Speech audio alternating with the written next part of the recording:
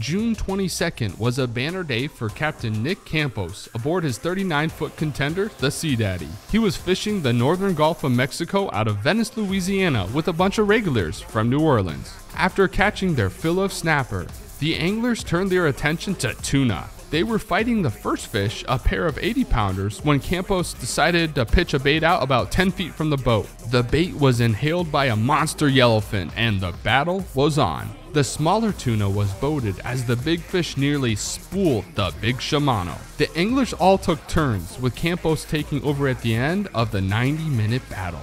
As they got the fish in the boat, the hook just fell out of its mouth. It was only the heavy, steady pressure that kept the 240-pound fish connected.